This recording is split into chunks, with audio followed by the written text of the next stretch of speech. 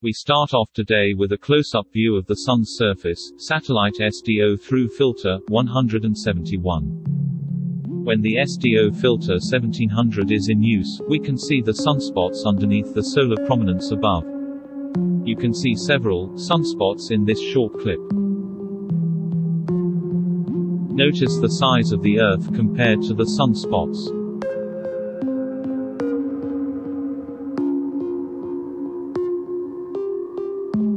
Up next, we start right off with a solar flare in progress which occurred on the 29th.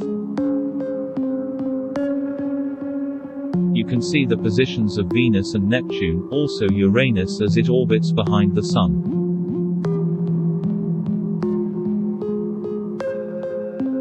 On the LASCO C2 and C3 filters combined, we can see the first solar flare as it expands into space toward the Stereo A satellite. On the CME model coming up, the solar flare's path can be seen overtaking the Stereo A satellite.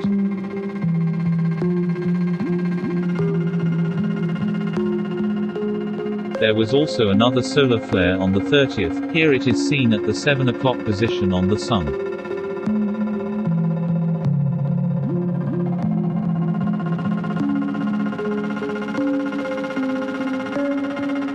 With the combined filters of LASCO C2 and C3, we see the second flare.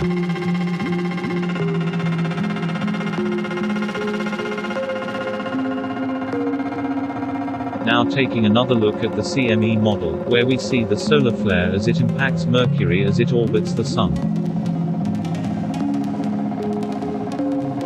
Here is Earth and the positions of the planets today. Be sure and watch for my upcoming videos on our Sun as it awakens.